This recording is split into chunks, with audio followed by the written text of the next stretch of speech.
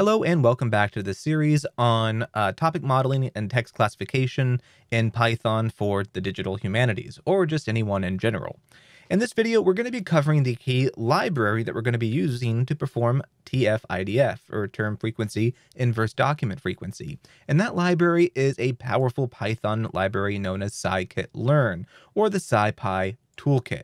In this video, I'm going to cover what Scikit-Learn is, why it's useful, especially for this video series, and most importantly, I'm going to address some of the problems that you may encounter while installing it, including the problem with some of its dependencies, such as Numpy. So let's jump right in.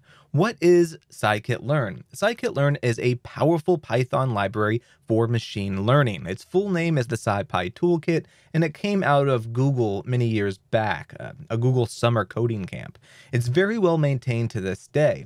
It's really especially useful for machine learning because it allows you to easily kind of process and manipulate data and also incorporate machine learning algorithms into your workflow. It's got a nice way of producing visualizations, and it has a nice way of structuring your data and performing various tasks such as classification, regression, and clustering. If you don't know what all of these are, I'm not going to cover all of these in this video. I'm going to just give you the essentials of Scikit-Learn for performing tf-idf and analyzing that data of topics. And we're going to be seeing specifically different clustering methods in the next couple videos.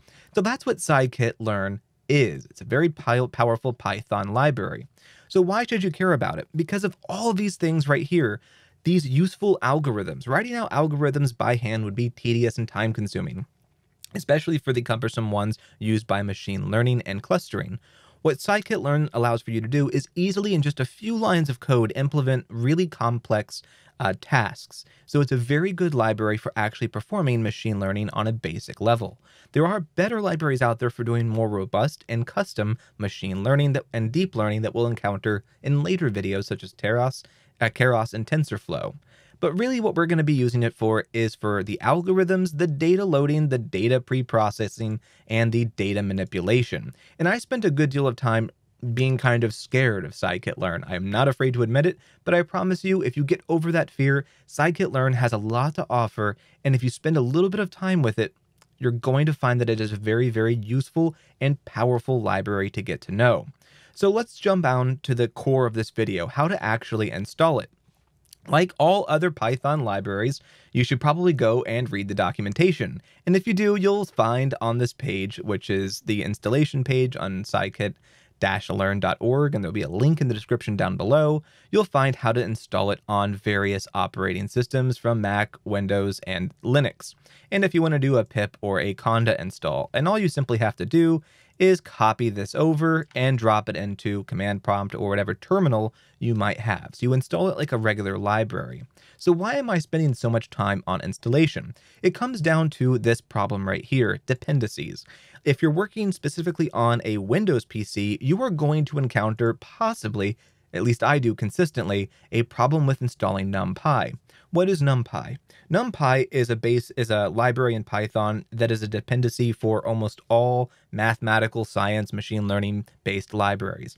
And the reason why it's an essential library to have and to become familiar with is because of how it stores data in memory. I don't want to go into it too much, but essentially it allows for you to store much more data, much more efficiently in memory because of the way the data is aligned. So it's a more efficient way to store data in Python. And because a lot of machine learning and text analysis and computer vision tasks require handling a lot of numerical data, Numpy is the go-to library for doing that. So all major libraries are based on it.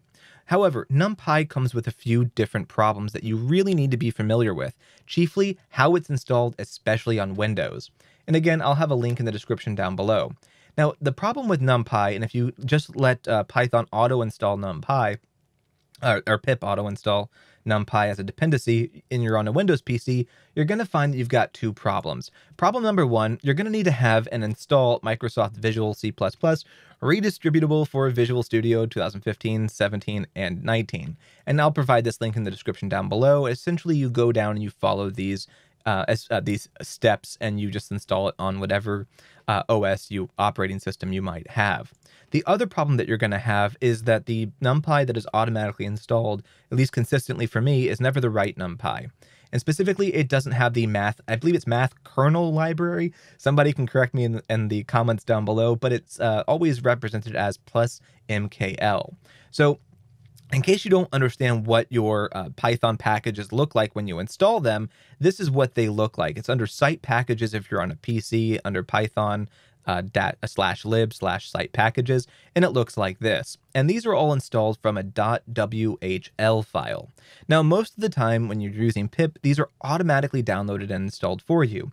And that works fine. But for NumPy, you're going to have a few problems because you're not going to have automatically this plus MKL.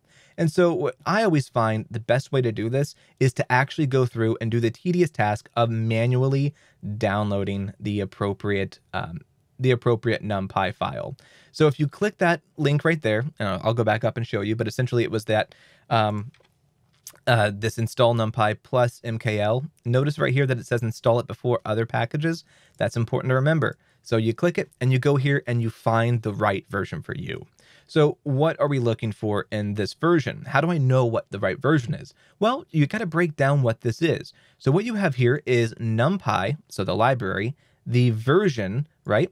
And then you have vanilla. Now, that's not what you want. You want to grab the plus MKL, and that's going to do the plus math kernel library, or whatever MKL stands for.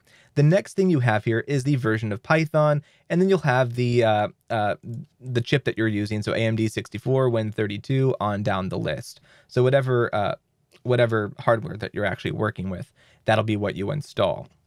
If there's any confusion on that, please let me know in the links down below, but always check your Python version, either the standard one that you're using on your computer, or if you're using an environment, make sure that you have the correct one. I'm using Python 3.7 on this for reasons I'm not really quite sure. So in my file, I've got NumPy version 1.18.4, so one version behind. It's on 1.19.5 right now, plus MKL, Python 37, and I have 64-bit processor. So that's why I've installed that specific one. And I always like to drop it onto the C file. Once you actually have it, then it's just a simple matter of loading up your command prompt in that directory, typing pip install, and then copying and pasting this entire file over into, there we are, into this, and then make sure you put .whl, and you'll be able to pip install directly from the file. And that'll install it into your site packages, and you should have no problems with NumPy after that. I spent so much time on this because this took me a long time when I first started out to figure out how to solve. And one of the trickiest things is just finding the right places to download these files. So like I said, I'll have a link in the description down below for all of that. Once installed, you'll be able to actually use the Scikit-Learn library going forward in this video series. We're going to be using it for two things.